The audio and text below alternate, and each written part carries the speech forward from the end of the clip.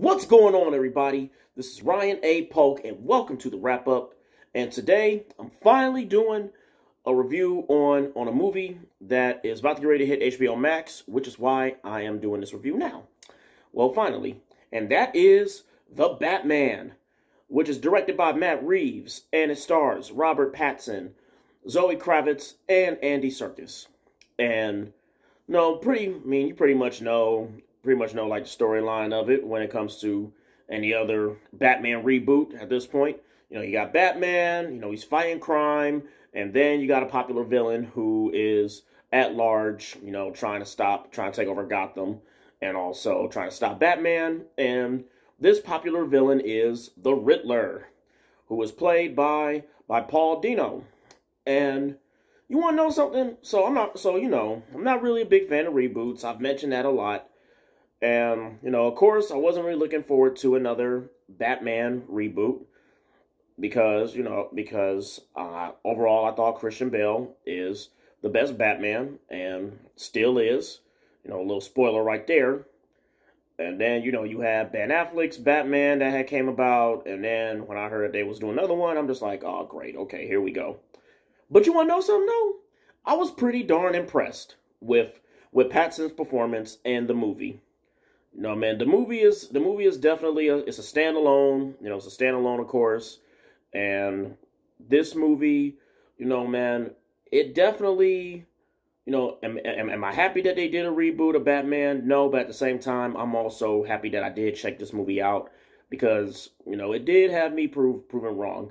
Now, when it comes to all the Batmans, I mean, yes, Christian Bale is the best, but do I think Pattinson was a better Batman than Ben Affleck? Yes. And then you got Zoe Kravitz, who plays Catwoman in this, who did such a phenomenal job. I mean, dude, man, she way better than Halle Berry as Catwoman. I mean, Zoe, man, she should freaking get an Oscar nomination for this because she definitely had acted her ass off in this movie. And then you got Andy Serkis, who plays Alfred, and Paul Dano as the Riddler. The Riddler, man, he looks different, but he still got that Riddler personality. He did a good job too. I mean, the casting was well done, and the storyline was good too. Action scenes were good, and the only thing I would say I didn't like about this movie was that it was yet another Batman movie that was just so damn long. Like, there was definitely some scenes, well, not only just another Batman, but yet another DC movie that was just so damn long to where there was definitely some scenes that just could have been taken out. But, it's definitely one of the good movies of 2022. And from what I'm hearing, there are some sequels and prequels that are supposed to be made. And will I ever check out the sequels and prequels? Yes, I'll check them out. Because this was a good one. And, and not saying that Ben Affleck was the worst Batman because, because Ben Affleck, he was a better Batman than George Clooney. Yeah, so, Ben Affleck, he's not the worst Batman. But, Pattinson, I think, did a better job as Batman than Ben Affleck on this one. And, man, and for those who haven't seen it, pretty sure you already know that there is another special villain that's in it. He's my personal favorite villain, and also, well, not just my favorite, well, yeah, he's my personal favorite villain, and also my favorite DC villain as well.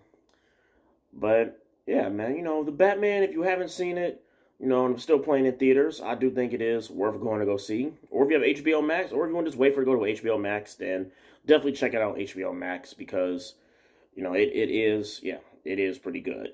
And like I said, it did prove me wrong. And for the Batman's grade, I give the Batman a B. Out of 5 stars, I give it 3 out of 5 stars. So, until then, this is Ryan A. Polk with the wrap-up. If you like this review, hit like. Feel free to comment below what you thought about the review or what you thought about the movie. And if you want to see more reviews from me, you hit that subscribe button.